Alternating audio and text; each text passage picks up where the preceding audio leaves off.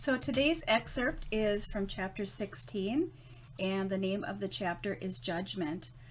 This is going to be a short excerpt today, but it is I feel a powerful one that really sets up the rest of the book as something that I feel deeply challenged by, and causes me great angst and great pain, trying to figure out what to do that is best for Gidget that would ultimately lead to my having this breakthrough and understanding, what this journey with Gidget was all about. Though it's going to take a little bit till we get to that, because like I said, a self-healing journey has its twists and turns. And, when we're ready to deal with the next part of our psyche and our healing, that's when it comes up for healing. So this part that I'm going to read for you is, I was pretty sure Gidget had another bladder infection, or it just had not completely healed from the one she had just gone through. And so I have just taken her back to the veterinarian, and I have just given her to the veterinarian technician who takes her to the back to see if she indeed does still have a bladder infection. So now I'm sitting alone. My mind became a tornado of worry while my body felt numb.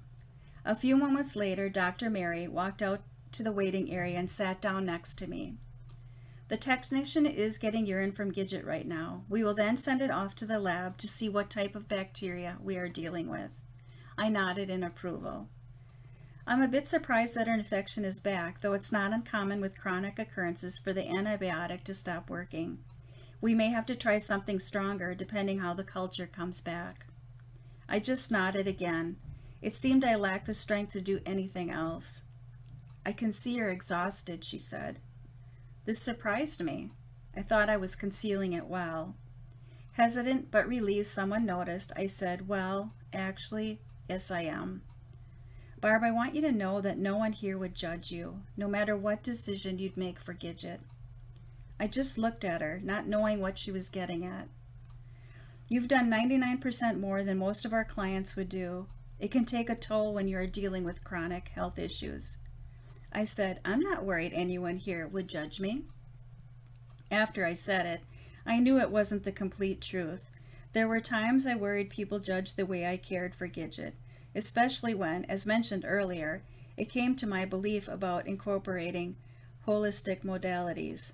Dr. Benner and the others at the vet didn't always understand my approach, which had often left me feeling frustrated or like I was doing something wrong with regard to Gidget's health. So as I said, this plays a very big part, in the shame and the guilt and the repeat pattern that we, have picked up from childhood and that we carry throughout our lives. So the next chapter, the next excerpt I'm going to read is from Cycle of Confusion, chapter 17, and that will be tomorrow. See you then.